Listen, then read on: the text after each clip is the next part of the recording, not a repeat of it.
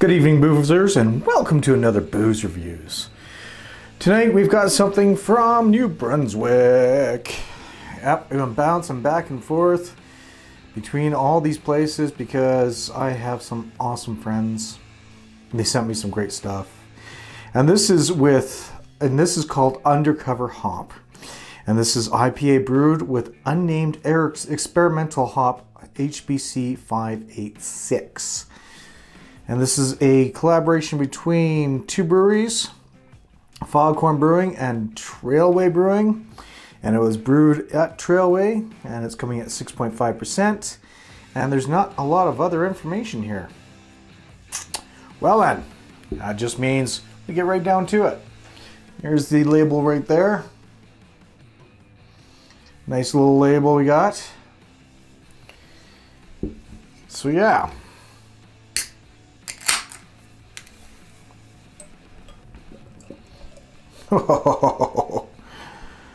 Ooh my. First of all, I'm loving the color on that.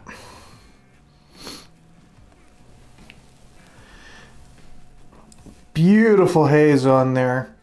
Nice head. 2 fingers worth of it. That's actually looking really beautiful. Some light's coming through it, but not much. The smell. Little touch of a citrus. But I'm not getting much else. It does smell really good though. It really smells good. Well, I don't see much of carbonation in there either. There's probably a medium carbonation going on in there, but again, can't see through there, so I couldn't tell you. Let's get into it. Cheers, everybody. And Nick, thank you very much. Cheers to you as well.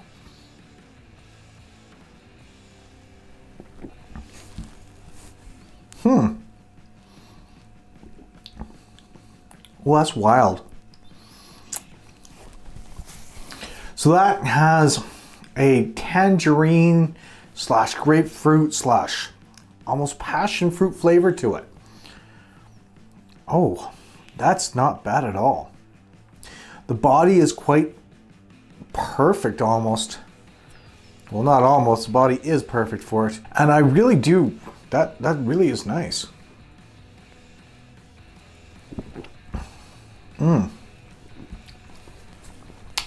Yeah, I get an orange tangerine, a little touch of banana in there too. And that papaya is in there as well. And wow, really smooth, not a bitter after bite. There's a touch of bitterness on there, but it is a very easy drinking beer. Holy mackerel. And at 6.5%, you can't even taste the alcohol in it. That is something else. That's really delicious. Really, really delicious. I am liking that a lot. I'm gonna have to look up what that experimental hop is because that is really good. My goodness, it does have a very beautiful balance, and I don't know if there's any other hops in here or if it's just made with that. It's an IPA.